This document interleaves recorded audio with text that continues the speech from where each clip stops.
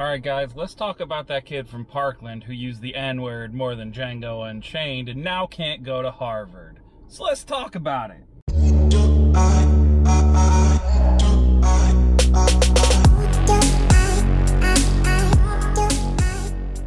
Okay guys, so let's talk about Kashuv, the Parkland conservative kid. I don't care where you fall politically, whether you're conservative or liberal. My family is conservative, I am liberal. A kid came out from Parkland and decided to apply to Harvard.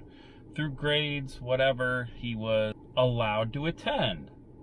They gave him an acceptance letter.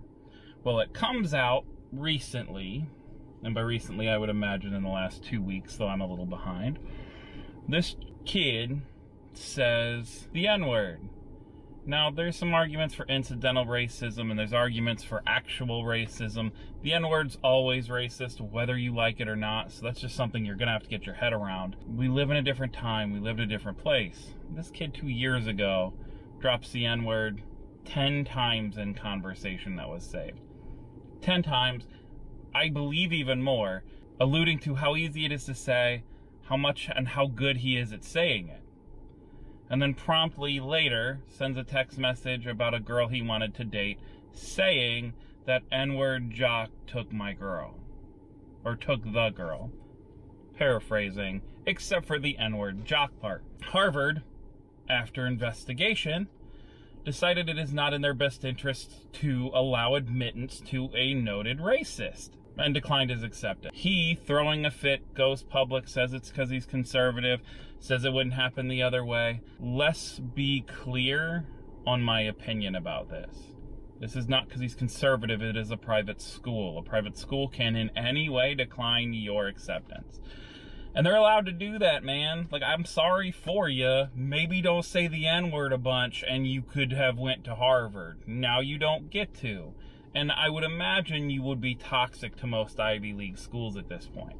All being private institutions, they won't want to involve themselves in this. Colleges like that no longer have the same air cover of prestige they used to. Harvard, Yale, Brown, Princeton. There's a more dedicated eye to them as college scandals have come out, as paying to play has come out, that they can't afford to be besmirched in the same way because they have been predominantly white for a long time, because they have been predominantly wealthy families who would be considered conservative whether you like that or not. So they have targets on their back that the average college does not. Ohio State has targets, but not like Harvard. Harvard, everybody wants to gun for. Now this kid, after saying it, comes out and he writes an apology letter saying, I'm sorry, after the shooting I have a different perspective. So many things have changed my life since then. And then it comes up the conversation was 2 years ago. You said the N-word so much, I thought I had Django on in the background type it. I'm floored. Bro, here's kind of a policy I have about it. And this is my policy and other people can have it. People deserve forgiveness. People deserve a second chance.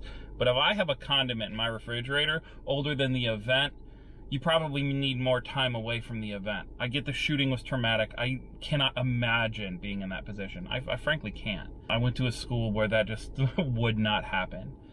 However, that to me, 2 years ago, because you said it 2 years ago, man. Like, you didn't say it that long ago. And to say, whoa, I'm so different now. But you attach yourself to a group of people who have notably supported white supremacy. Now, I'm not talking about the president. I'm talking about some of the social activists he's connected himself with online. Harvard can't play in scales of gray here. Harvard can't play in the middle 80% and hope you're not a racist and then have something happen. You're close enough to people who were defined as racists. Your comments were unequivocally racist. So when private higher education comes out and says, hey man, that's racist, we can't have racism here, you can get your feelings hurt, but what did you think was going to happen? The internet is forever. Period. The things you put out there now, the things you say now, the internet is forever.